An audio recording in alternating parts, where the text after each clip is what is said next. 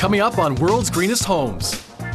In the UK, a member of Parliament gives an old warehouse a new lease on life. Just me, 3,000 pigeons and all the pigeon poo I could shovel. And in Japan, a Texan architect blends Western ideas with Eastern tradition. I always thought if I had the chance to design a modern version of an old Japanese house.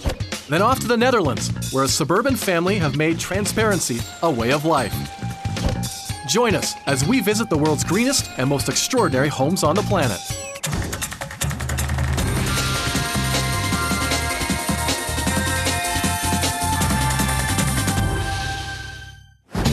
I'm in the fair city of Nottingham, a big university town made famous by the outlaw Robin Hood. Once home to a booming lace industry, and now thanks to an MP on a mission, it's on the cutting edge of a green revolution. There are hundreds of unsound Victorian warehouses desperately crying out for green makeovers. We're heading to a 2,000 square foot building that's been abandoned for decades. It's now been converted into a 3-bedroom, 3-bathroom, super eco-friendly family home. On the main floor, the kitchen is constructed from locally reclaimed materials and is perfectly situated to allow for lively interaction between the dining and living room. The bright, sunny bedroom with a wide central bath and an eco-friendly bathroom are the focal point of the second floor. Up on the third floor, there are 2 inviting, warm bedrooms enjoying ambient lighting from the large sun-filled skylight. We know a sustainable home can be built from the ground up, but can a derelict building become an eco-friendly oasis? I'll find out when I visit this former Lacemakers hall that takes recycling to a whole new level. Alan Simpson is a Member of Parliament for Nottingham South in Britain. As an environmental activist, he wanted to show the public that it is possible to transform decaying structures into sustainable family homes. His first project was to find an old dilapidated warehouse and convert it into an inviting green home for himself, his wife, and his daughter. A friend rang and said, "Look no further, I've found it. It'd been derelict for 50 years. There was just me, 3,000 pigeons and all the pigeon poo I could shovel." What an adventure to get here. This is quite the challenge just to find you. It's a magic treasure trove, this. It is hidden away. Come just round the corner and let me put it in context and show you where it all started from. The outside walls are insulated with rock wool. Rock wool is produced from rocks and minerals, heated to incredibly high temperatures, and then spun into a mass of very fine intertwined fibers. It provides thermal insulation and is helpful in acting as a sound barrier. Why not drop the place? I mean, I know what renovation's all about and the cost and the time and the stress and whatnot. Surely that would have been the easiest thing to do, but you didn't do it. Every time we'd drop a place to the ground, all of the embedded energy that went into the original building just has to be expended again. We've just got to stop wasting the energy gifts from our forebears and our past. My mission is really about trying to transform the whole way we think about the built environment and the houses that we live in. I've always lived in old houses as a child, and that's been my obsession. Welcome to our home. The entrance provides a bird's eye view to the main living area. Is that the original staircase, or did we make radical changes here? In truth, the original staircase had abandoned us long before we arrived because it had just crumbled. It was utterly unusable. I ended up buying the place without ever having been able to see the floors above and what state they were in. That seems a little radical and crazy to buy a house that you couldn't even see. It was a decision of the heart. I walked into this place and I thought, what potential. Alan found all the reclaimed materials locally. The bright red marmoleum floor is natural linoleum made from jute, wood flour, and linseed oil. It's biodegradable and repels dust mites. I'm quite obsessive about having a kitchen that I feel comfortable cooking in, so a lot of thought went into the how of this space working. What about other recycled products in this space here? Much of the kitchen is constructed from salvaged materials and recycled. The surfaces have all been reclaimed woods that have been cut into blocks and then bonded together. 85% of everything in this eco-conscious home is reclaimed or recycled, and these giant cardboard tubes are no exception. Not only are these recycled fiberboard rolls cool to look at, they're excellent for both sound and heat insulation. There was a school somewhere in the south of England that had built walls from recycled fabric material rolls. It does symbolize what you can do from the use of recycled materials. It's just about imagination more than anything else. And the imagination just keeps rolling along. The floor in the colorful living area is striking and original. These are basically the panels that you would see boarding up broken shop windows. And they're all made from recycled shredded timber that are just pressed into boards. So we thought, actually, you could make a really nice floor out of that. It has a sort of marbling effect. How did you get the pigeons out here? The pigeons were an event in themselves. We dealt with them ecologically. We had a man with a hawk, and he came in here, and the hawk looked up at the pigeons and just flapped its wings. And it could see 3,000 versions of lunch. And all of a sudden there was this enormous fluttering of wings, and out they went. From that day onwards, the pigeons never came back in here. In the UK, we have 25 million existing properties. And if we're going to reduce our carbon emissions, the big question is, what do we do with the existing housing stock? Does it get better the higher we climb? Well, I'd like to think that every floor has its own little surprises. Oh, I love the exposed brick. Which is, for me, a real earthy quality in the house itself. I can't go past the brickwork without wanting to touch it. From 18th century bricks to recycled glass, this building is filled with some very pleasant eco-surprises. So this was a gift partly from the builders. The builders? Well, we knew we had to put a double glazed window here and wanted to make it the sort of thing that many of us had as children, which was a kaleidoscope. So the builders kept wine bottles that had been finished at the end of a working week, and we had the wine bottles sliced and bonded to the front piece of glass. You get this fantastic cascading of light. On the way to the master bedroom is an interesting little bit of wastewater promotion. If you've got it, you may as well flaunt it. The house reuses and recycles all of its gray and brown water and cuts consumption by 40%. It's certainly a conversational piece, and sometimes it's a conversation stopper. Yeah. Down the hall, the master bedroom basks in glorious natural light. It provided some very interesting challenges. We couldn't work out where and how to get a bath and a shower in the bathroom without leaving ourselves a very tight sense of space in the bedroom. In the end, we decided, well, why don't we just have the bath in the bedroom? The bathroom is equipped with a water-saving dual-flush toilet. Generally in the UK, shower pressure is created by electricity. But in this case, a German-designed shower head cleverly combines air power and water flow to maximize pressure while minimizing usage. It just sucks the air through and gives you the force of a power shower, but without consuming electricity to deliver it.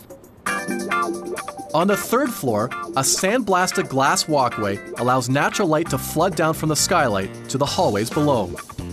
I think it's safe to say this is probably one of the coolest features in this space. For many people, it really does require an act of courage to step onto the landing. Well, that's why I let you go first, because I knew I was safe. And to get a good look at the home's final eco-gem, we cautiously make our way among the neighborhood rooftops like old-time chimney sweeps. You do get to see just how extensive we have been able to make the solar paneling. It just sucks in whatever sunlight there is available. Along with their efficient heating and the solar panels, Alan is able to export 50% of his electricity back to the national grid. I suppose I'm a fairly unconventional Member of Parliament. I went in because I wanted to change the world, to give our children a life worth living. As Nottingham stands on the edge of the future, one man with vision and courage is showing the wisdom of reclaiming the past.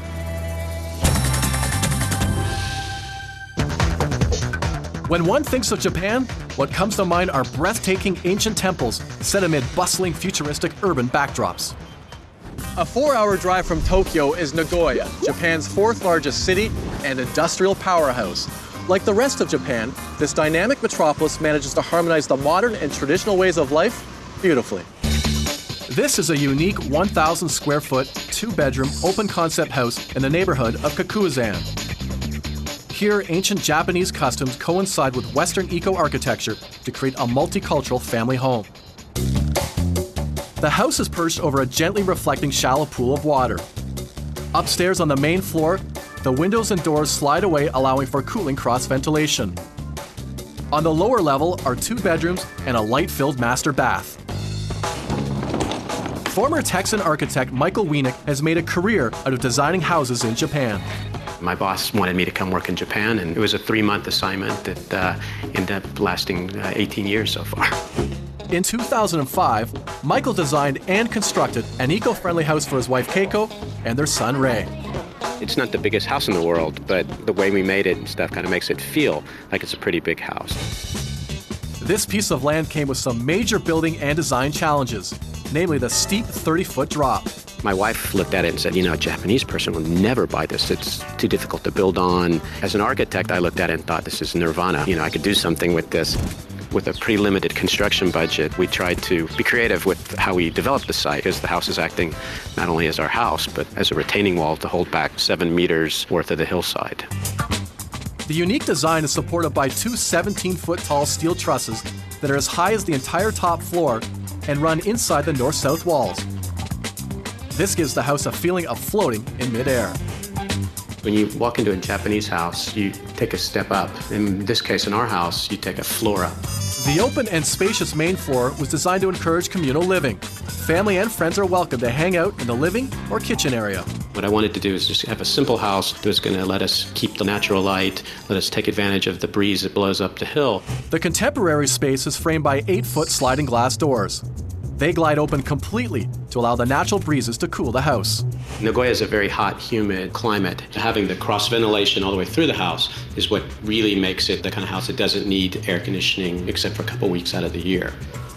These floor-to-ceiling windows are heavy, so they're hung from the ceiling on rails. That means there's a gap underneath that rain can blow through. The problem is in the typhoon season, we get a lot of rain underneath the window, something I wouldn't do necessarily for a client, but certainly something that Keiko and I are happy to live with.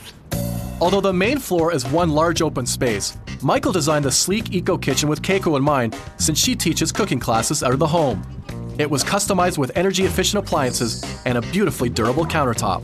My husband designed this big table just for me. So this is not Japanese way. I think this is not the Western way. Just the Michael and Keiko's kitchen, I guess. I'd always wanted to do a concrete counter in a kitchen and never had the chance to do one. So this, being my own house, was my first chance of doing it. I like the concrete because it's just it's a beautiful, simple material. There's nothing fake about it. Not only is concrete extremely durable, it's also a good recyclable material that can easily be broken down and reused again and again. Traditional Japanese homes are big, simple spaces. They're subdivided by moving shoji walls. Shoji walls are translucent wooden screens covered with rice paper. This wall folds out of the way so it can be a separate guest room when we want it to be.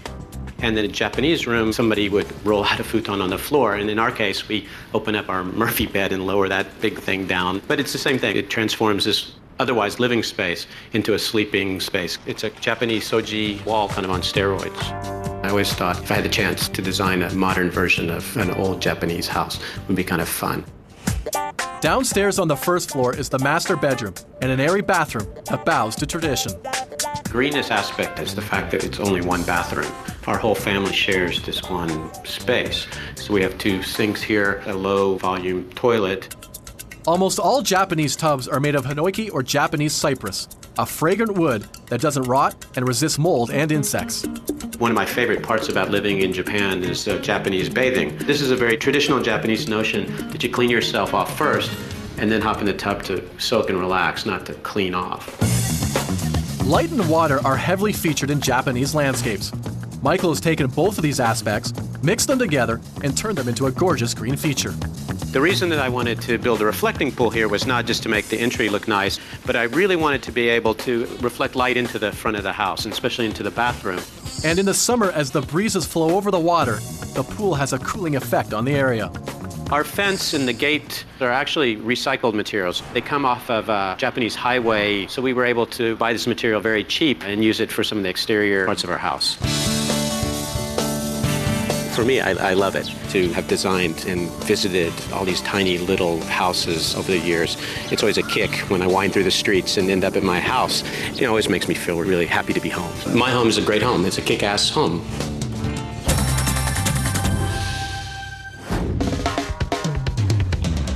It's sometimes called Venice of the North, also known as Sin City and the party capital of Europe, Amsterdam, where hundreds of miles of canals wind through the cultural center of the Netherlands.